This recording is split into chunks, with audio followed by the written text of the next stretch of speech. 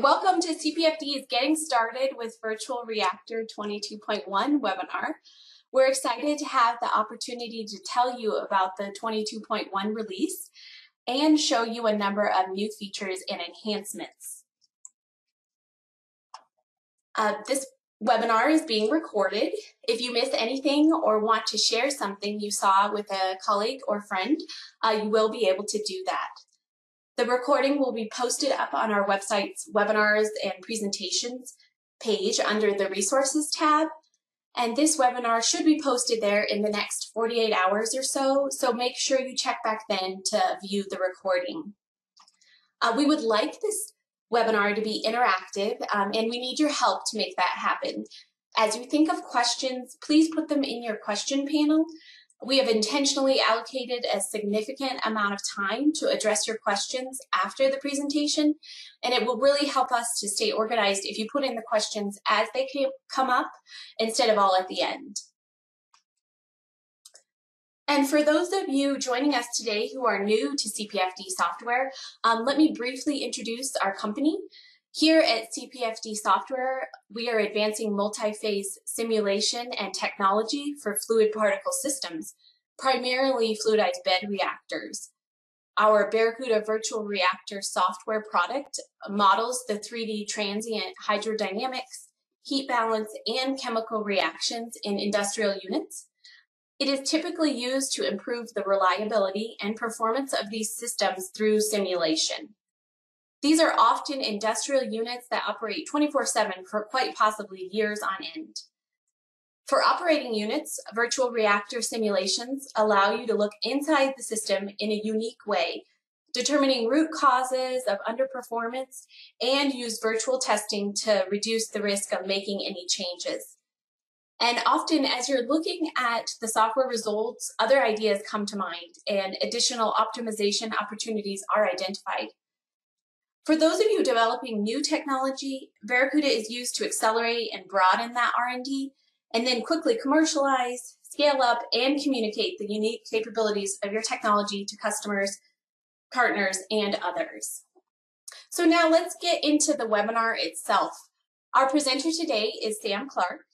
Sam is the Barracuda Virtual Reactor Product Manager and has been at CPFD since 2008. He has worked in a number of areas at CPFD over the years, from software testing to engineering service projects to customer support and training. In his current role as the product manager, Sam works closely with the development team to design features and capabilities for Virtual Reactor that benefit our customers all over the world. So now I'll turn it over to you, Sam. Thanks for the introduction, Rosemary. And thank you to everyone who's joining us for the webinar today. The development team here at CPFD is proud to release Barracuda version 22.1, which has a number of great new features. If you're a Barracuda user, you should have received our release email earlier this week. If you didn't, please let us know and we'll make sure that you're on our email list for release announcements in the future. Version 22.1 is available for download on the CPFD support site. So if you haven't gotten it yet, I encourage you to log into the support site to get it. You can find more details about all the things we'll cover today in the release guide chapter of the user manual, along with links to the full documentation sections in the manual. This year, one of our primary development goals has been to expand Barracuda Virtual Reactor's multi-phase simulation capabilities for vapor, liquid, solid, or VLS systems. And the 22.1 release is the culmination of many months of work by the CPFD dev team. Building on the liquid and vapor phase improvements from the 22.0 release that came out in May, this release adds the ability to simulate Lagrangian gas vapor bubbles in liquid domain systems. These bubbles are similar to the Lagrangian particles that you've always been able to simulate with Barracuda, but they are distinctly different in several ways. First, bubbles are composed of gas and/or vapor materials, as opposed to solids, liquids, or volatiles that compose particles. Second, bubbles are only available in incompressible simulations with liquid flow domains. Additionally, there are a number of physics calculations that have been added specifically for bubbles. One aspect of the new physics implemented is that bubbles take into account surface tension, and they are compressible, They change size due to pressure fluctuations in the flow domain. Additionally, since bubbles are typically much less dense than the fluid domain, virtual mass force and lift force are important and have been added to virtual reactors' capabilities. These forces are typically negligible for solid particles in gas domains, but for gas vapor bubbles in a liquid domain, their effects can become very significant. Finally, the gas and vapor materials in bubbles can participate in mass transfer to and from the liquid domain. Gases are transported via a gas absorption model, while vapors are transported through the evaporation model. This animation shows a small-scale demonstration of bubbles flowing in a liquid column. Bubbles are introduced at the bottom of the domain and are lifted due to buoyancy. The motion of the bubbles can be visualized in a manner similar to what you're used to with particle visualization. Here we've colored the bubbles by speed and volume fraction, and we've used a slice in the rightmost frame to show the speed of the liquid domain. I'll show an industrial scale ebullated bed example in a few minutes to demonstrate a few more things about bubbles. This release also includes a number of improvements related to tracers, which are Lagrangian entities with no mass or volume. Tracers follow the fluid flow, and they can be used to visualize flow patterns and to quantify fluid residence time. In past versions of Barracuda, tracers could only be fed into the simulation using injection BCs. But in version 22.1, we've added the ability to feed tracers at flow BCs and pressure BCs as well. In addition to that, tracers are now recorded as they pass through flux planes. This is especially useful when you enable the option to output tracer data, which is analogous to raw particle data. When you use this feature, each tracer that crosses the flux plane will record information such as its unique ID, its residence time, species, and speed. The image on this slide shows tracers visualized in TechPlot and colored by residence time. The tracer data from the flux plane near the top of the system was analyzed to create the histogram shown. This allows us to quantify the fluid residence time in a very useful way. For example, in this case, it looks like most of the fluid travels from the bottom to the top of the system in about 40 seconds based on the peak of the histogram. Tracer information is also recorded in history.log, and more visualization data variables have been added so that tracers can be colored by a number of different parameters in TechPlot. Finally, GPU parallelization has been added so that simulations with tracers can run much faster than they did in previous versions. We hope that these improvements make tracers a more useful tool for many Barracuda users. A change you'll notice in the virtual reactor graphical user interface is that the dialogues for defining pressure, flow, and injection boundary conditions have been reworked to use a tab-based design. This change makes defining BCs a more consistent experience and provides more logical organization of settings contained in each tab. In the location tab, you'll find region selection and flow direction controls.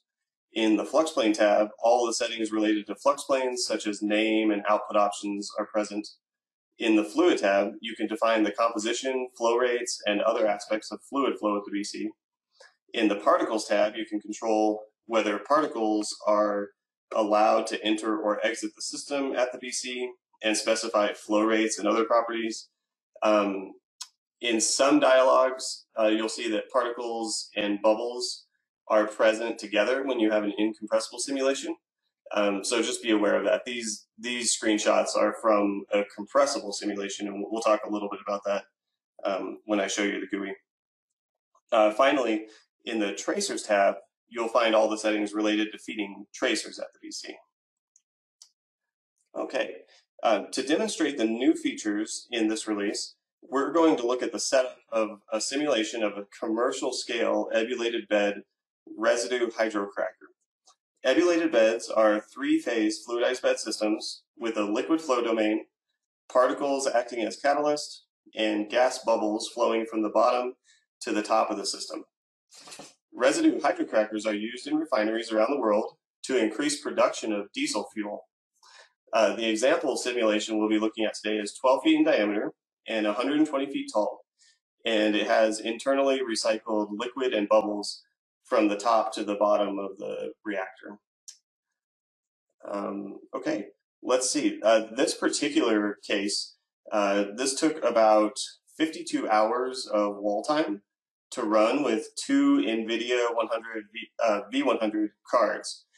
So these types of simulations can be completed in very short times with GPU acceleration. In this case, multiple liquids are present in the domain, and each has a corresponding vapor or gas counterpart, and a fluidized bed of solid catalyst particles is used to promote the chemical reaction shown here, which converts vacuum resid and hydrogen into naphtha, diesel, and other products. Okay, I'll go ahead and drop out of PowerPoint now so that we can take a look at the Barracuda GUI. And let's see, there we go. Maybe I'll drop out of PowerPoint. Okay, so here, starting up the version 22.1 GUI, I want to show a couple of things. We'll get to the ebullated bed case, but one thing that I want to show first is that for people who've used Barracuda before, this is a little bit different than what you've seen in the past. So if we create a new project, first I want to show you creating a compressible project. This is a new dialog that was added for 22.1. When you create a simulation or when you create a project file, it's going to ask you, do you want this simulation to be compressible with gases and vapors in the domain, or do you want it to be incompressible with liquids in the domain, and then you can have bubbles also in an incompressible simulation. So first, let's say we want to create a compressible project. What you'll see here is the project setup tree is essentially the same as it's always been before, right? You won't notice any changes in the labels or anything like that. If you go to global settings, you will notice that there's a new item here that shows you what your selection was on the flow type. And be aware, this selection cannot be changed once you create the project file, right? So make sure if you're simulating a gas domain, make sure you choose compressible. If you're simulating a liquid domain, make sure you choose incompressible. Okay, let me show an example of an incompressible project. Okay, so now we'll choose incompressible. Now this will enable a number of things related to bubbles throughout the GUI. So now you'll see particles and bubble species, particle and bubble ICs, right? So what we've tried to do is throughout the Barracuda GUI, make it really clear when you can use bubbles, when you can only use particles. There aren't too many situations like that, actually. They're pretty universal throughout the GUI. So here, if we go to global settings now, we can see that we've chosen incompressible. This informational text is still here, and now you have your liquid compressibility parameters.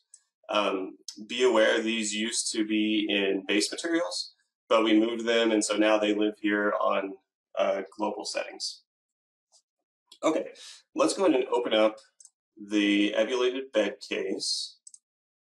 Okay, and in this case, I just want to demonstrate a few things that have changed in the product for people who've been using version 22.0.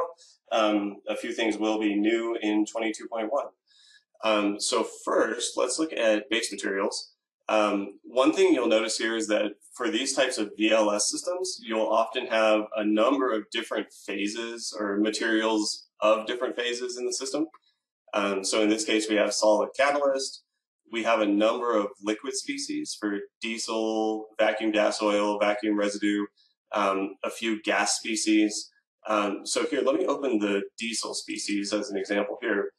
This is a liquid vapor species, so the vapor portion of it can be in the bubble phase, and then the diesel component can go from the vapor phase to the liquid phase and vice versa, because we have the evaporation model enabled, right? So this is what lets the mass transfer happen between the liquid and vapor phases for liquid vapor materials. If you look at a gas material, for example, this is slightly different. This uses a Henry's law constant rather than the evaporation model.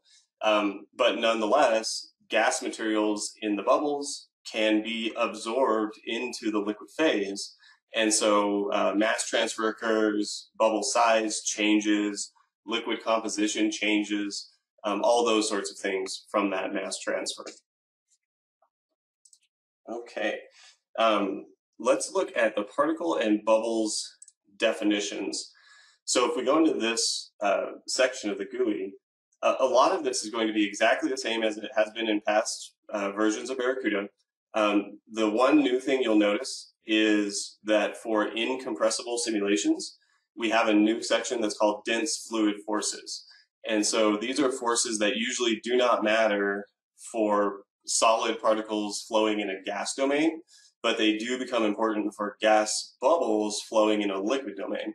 And so there's two specific forces that have been added. One is called virtual mass force.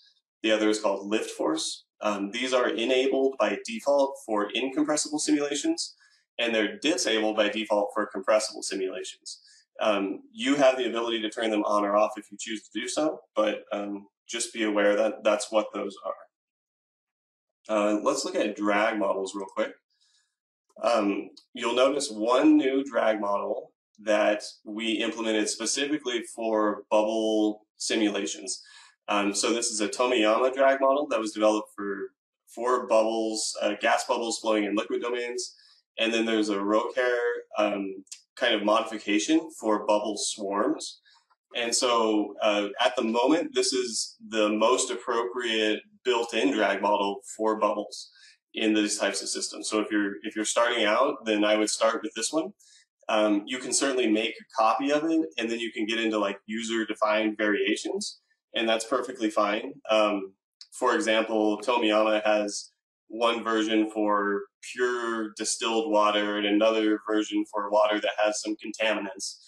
So there definitely are variations out there that could be appropriate depending on what you're doing. For the particle species in your system, generally you would still go with one of these other drag models that you've always been using before, such as Winu-Ergen or something like that for the particles. And so you can certainly choose independent drag models for the particles versus the bubbles. Let's look at defining a species here. When you create an incompressible simulation, you'll notice that the single add button that you had before now splits into two buttons. So you can either add a particle species or you can add a bubble species. So just be aware of that, kind of two distinct modes there. If we look at this bubble species, you'll see the definition is very similar to what you would know from particles.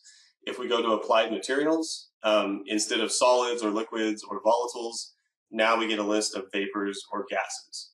So the same concepts, but just different materials available. In this simulation, we're just injecting pure hydrogen bubbles at the bottom.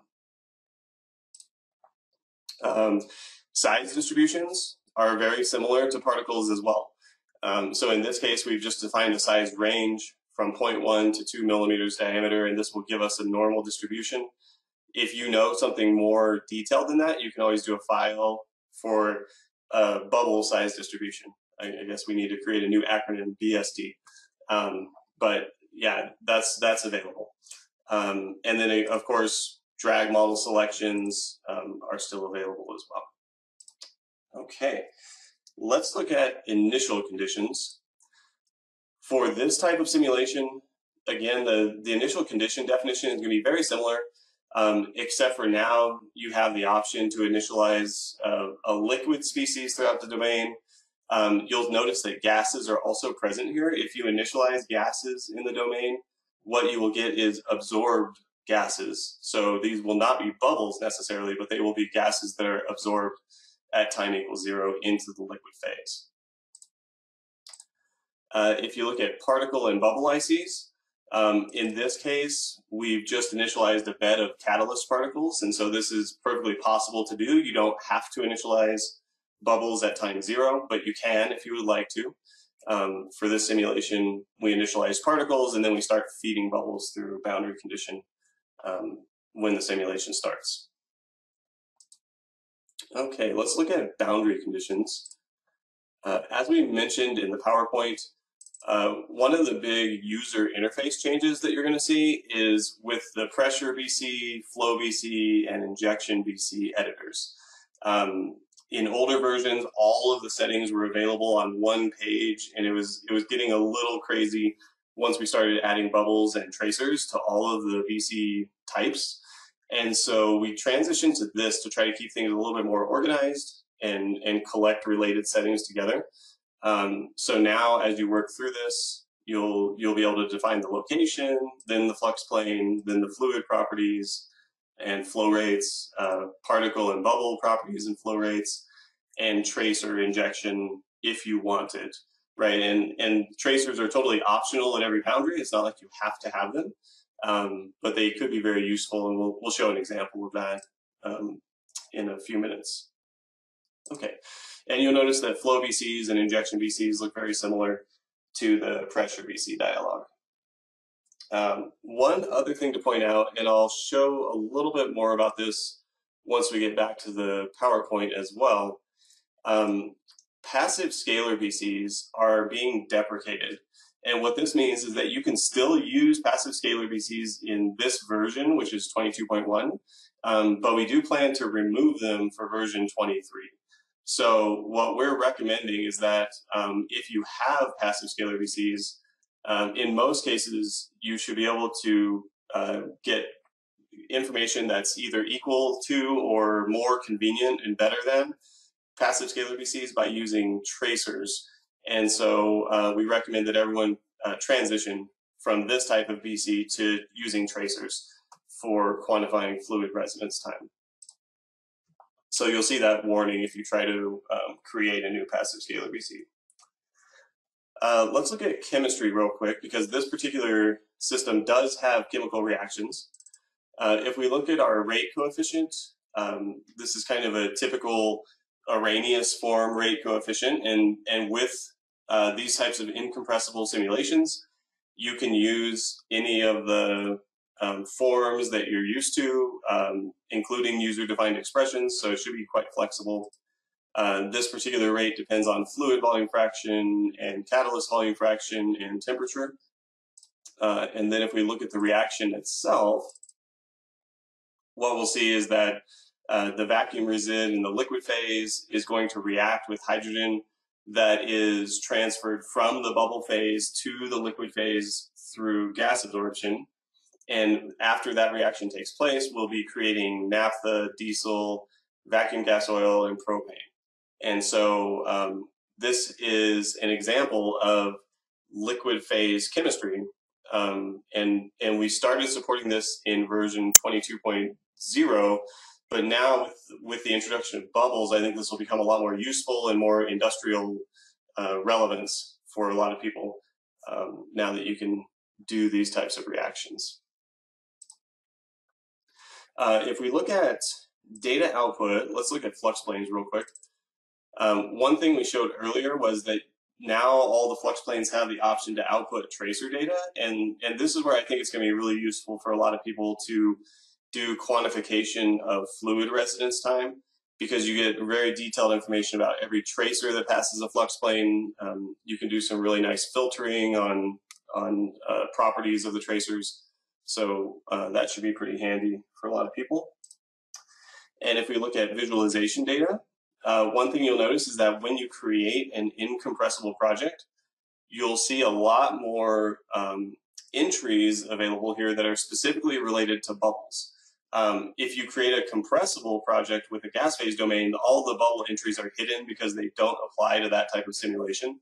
But for this type of liquid domain simulation, you have a lot of flexibility here to get information about bubbles, both on the Eulerian side for the fluid phase, and then also the Lagrangian side for the Lagrangian bubble entities. So there's a lot of information available in visualization data, average data, data planes, data points. We've made sure to make this consistent through all of the output data types.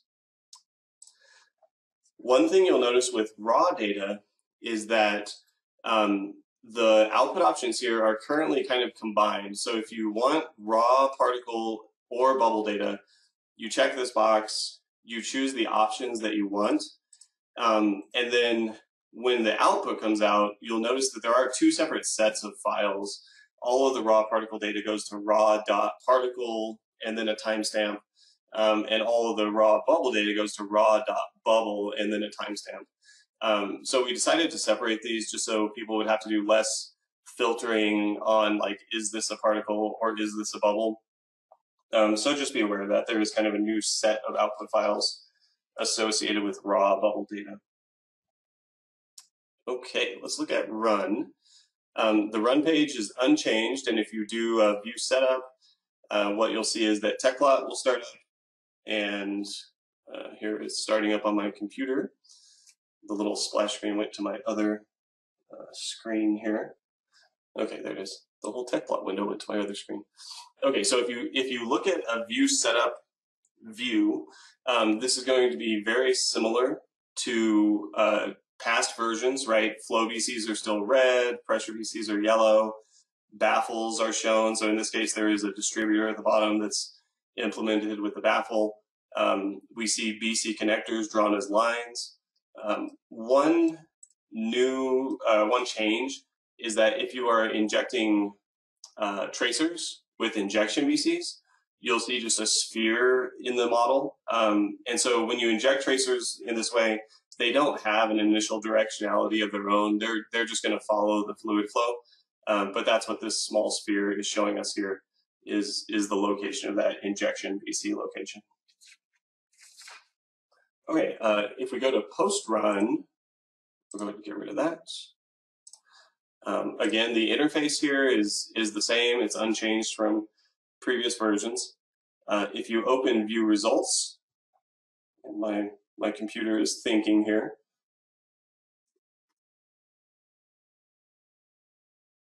Okay, the default view for view results is still the same as it was in past versions. You'll see particles colored by volume fraction. And one thing you'll notice is in the quick macro panel, there are a number of new items here that are specifically related to bubbles or changes related to bubbles. So there's one combined view, which is particles and bubbles by species. And so this could be a useful view if you want to show all of your particles and all of your bubbles and see where they're located. You can do that type of thing.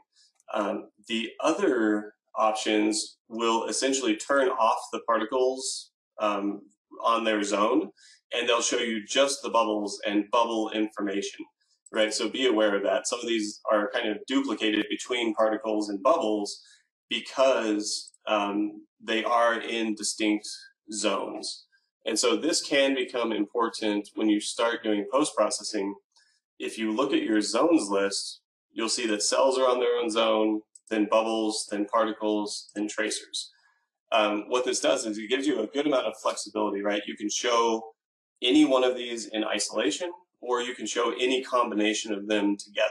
So you should have a good amount of flexibility when you start post-processing bubble simulations. One example of this is I made kind of a layout that was already set up so that not everyone has to look at me clicking through TechPlot for a long time. This is just multiple frames all in the same TechPlot window. And just to illustrate, right, the left frame is fluid information using slices in TechPlot to show fluid speed. The second frame is particles colored by volume fraction, so we can see the fluidized bed of the catalyst particles. The third frame is bubbles showing the mass fraction of hydrogen within the bubble. And again, when you feed bubbles into a system, as we can see here, the bubbles are 100% hydrogen, but as they start flowing through the system, some of the hydrogen goes from the bubble to the liquid phase. Some of the liquid phase components will go from liquid to the bubbles through gas absorption and evaporation. So your bubbles will definitely be able to change composition. They will be able to change size, all of those sorts of things as the simulation runs.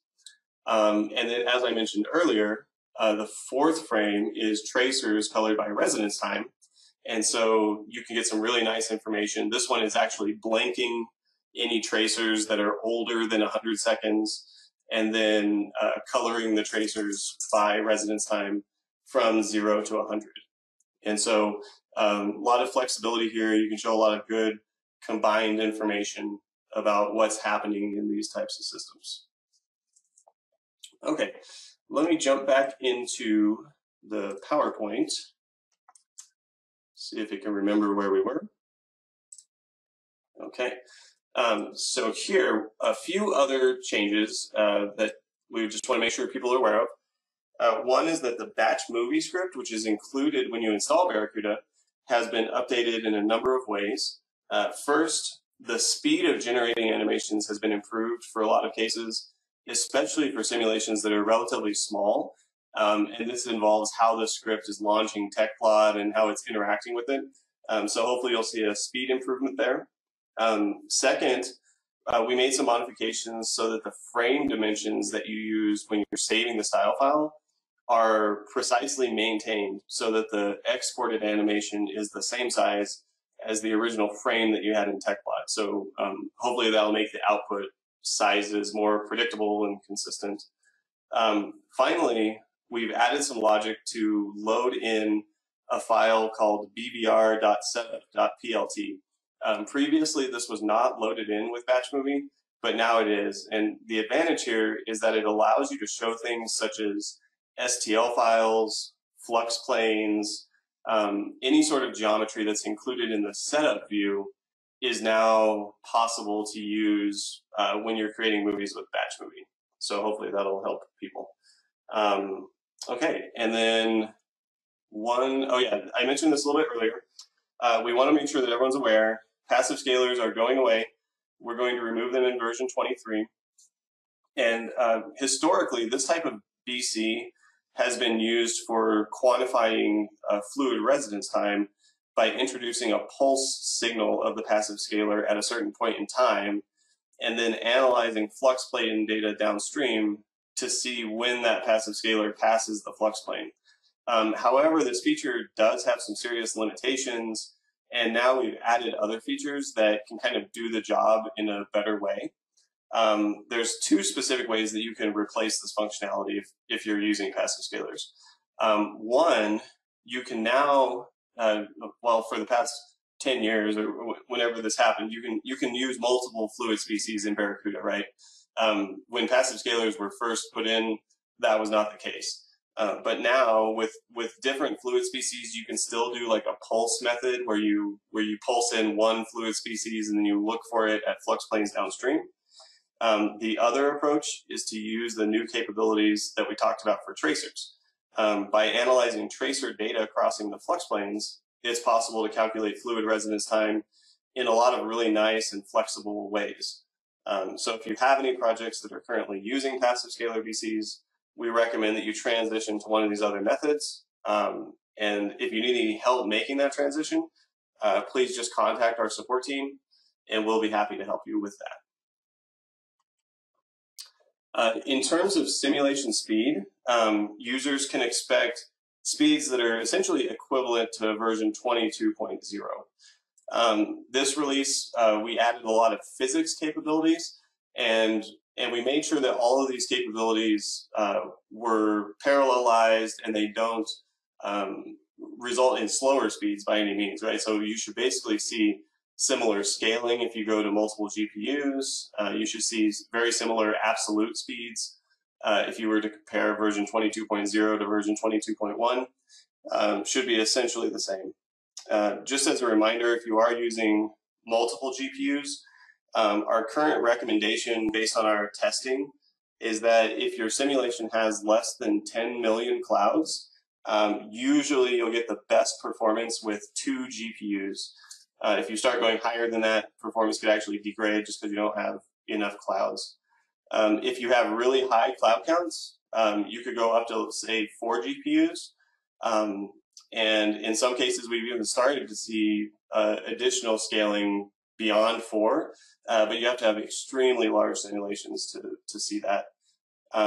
If you'd like to try out multi-GPU simulation capabilities, you can always perform timing tests using test drive mode, which runs the solver specifically for the purpose of recording speed information. Keep in mind, if you want to do that, you do need to have a Linux system with multiple GPUs installed that all meet the multi-GPU system requirements. Okay, I think those are all the things I wanted to talk about for this release. So I'll pass it back over to you, Rosemary. Okay, thanks, Sam. We will be getting to questions shortly. So if you have a question, you can make sure to put it in the question panel now, if you have any. And then for those of you that are new to CPFD software, I just want to briefly let you know a few different ways that you can get started working together with us. So software licensing is the first method. It's where your team uses Barracuda directly to set up, run, and then post-process your simulations. We have a number of different licensing options available, so you can just contact our sales teams for specifics if you have any questions. Global teams can also take advantage of our global enterprise license option available in most countries.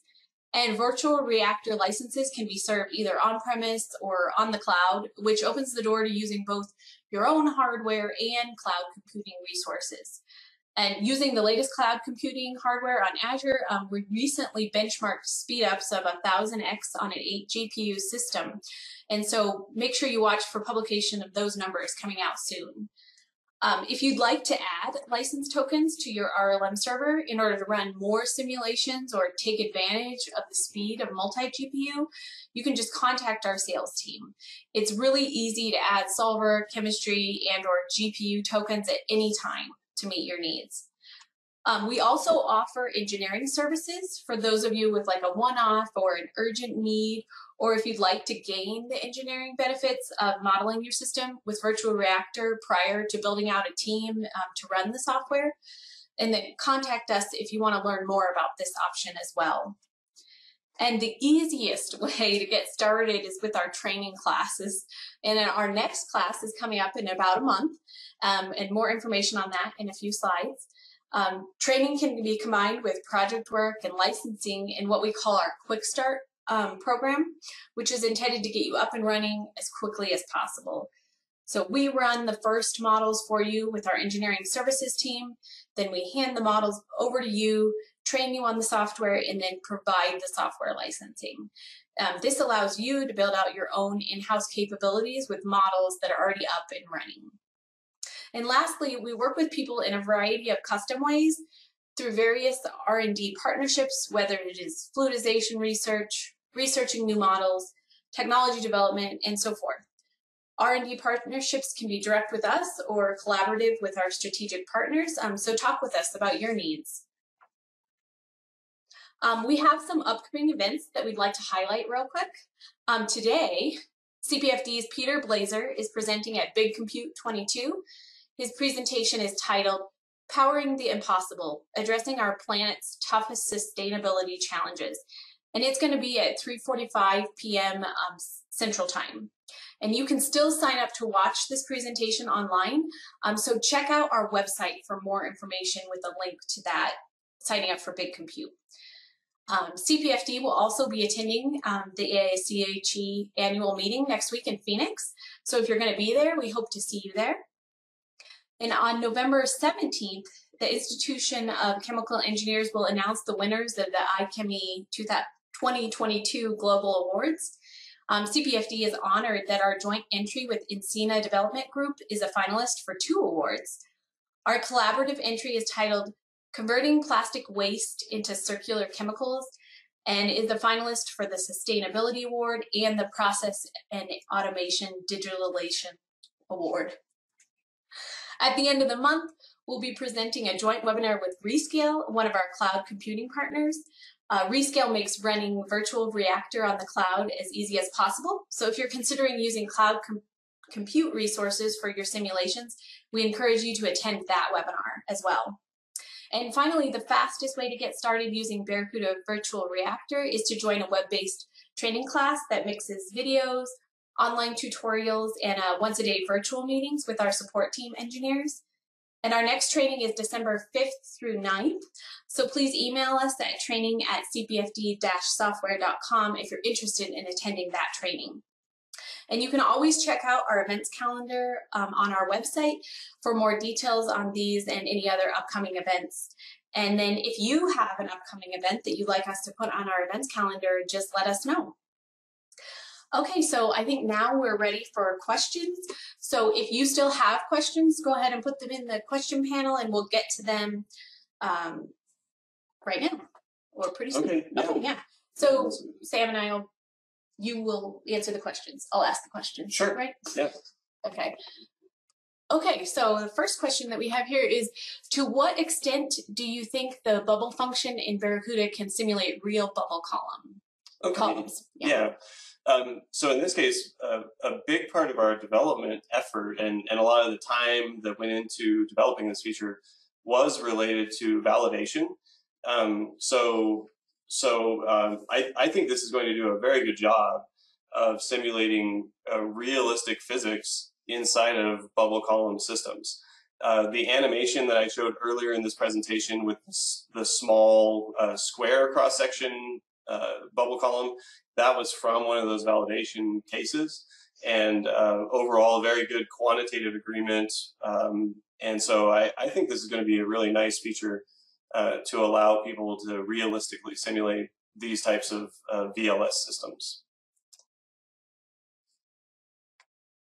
Okay, and then our next question is there any updates for heat transfer coefficients? Oh, okay. I know we've talked to a number of customers about this on support over the past few months. Currently, in this release, there are no specific updates to the heat transfer coefficients. So you still have the same interface. You can adjust the coefficients to values. If you think there are different values that are better, you can certainly do that. I know that one of the feature requests we have in our system is to implement like a user-defined expression sort of handling for heat transfer coefficients. So I hope that we can get that in the near future. Now, I don't know if that's going to be in the very next release or further out than that, but we know that that is important to a number of people. So we can hopefully look out for that in the future. Okay, yeah, and that brings up a good point of like, if there's something that you would like added or that would be really important for you, just let us know here at support. Yeah, by all means. Yeah, if there are specific things, send us that feedback. Yeah. Okay, our next question is, what are the important effects of virtual mass and lift force for bubbles? Oh, this is a new thing. Right, exactly. And if you're not familiar with simulating these things, which we were not before the development of this feature, these might be kind of new ideas. So one is that virtual mass accounts for the motion and the acceleration of fluid displaced by the bubbles when they move. Now, one thing to keep in mind, for particles surrounded by a gas, this force is very, very small, right? Accelerating the small amount of gas and the small mass of gas that's displaced by particles basically doesn't matter. But for gas bubbles that are displacing a liquid domain, then it starts to matter a lot. The actual difference between the two cases is actually about 1 million times of that force between the gas phase and the liquid phase compared to just gas solid systems. The lift force, I'm sorry, accounts for the tangential or slip velocity gradients that have a much stronger effect on bubbles, again, than they would on particles in gas domains. So this is when the liquid is flowing past the bubbles. There is this tangential force that can cause bubble motion. And so by including these two forces, this is one of the reasons why I had confidence on that other question about how well do we think we're going to be able to simulate real bubble columns. Because we've implemented this extra physics, I think we're in pretty good shape here.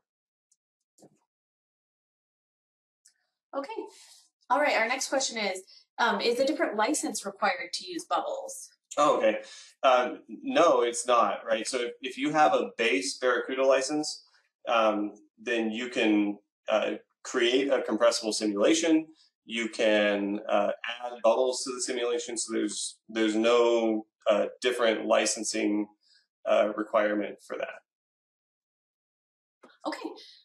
Next question. Is it possible to account for bubbles of rising velocity and bubble size distribution in this release? Yeah, definitely. So when you create your bubble species, You can do a size distribution just like you can do for particles. You can do a full file with different sizes, or you can do a normal distribution like we showed here. And then, yeah, as the bubbles are rising, there is data associated with these bubbles, so you can precisely visualize its velocity, its size, all those sorts of things. And as I mentioned, bubbles do change size from compressibility and also from gas absorption and evaporation from that mass transfer based on the surface tension relationships. Okay. I think that's all the questions that I see. Okay, yeah. All right, no more questions at this time. If you have any questions, you can always email us and we can answer those. Okay, at that time. Great. All right, well, thank you all for attending this webinar. Yeah, thank you.